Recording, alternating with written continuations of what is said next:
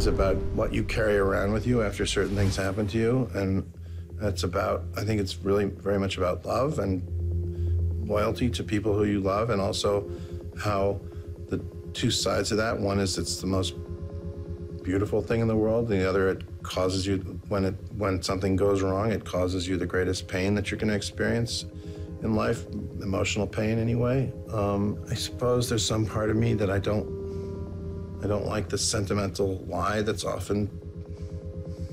you often find in movies and other forms of fiction that makes something devastating into a sort of warm and fuzzy life lesson.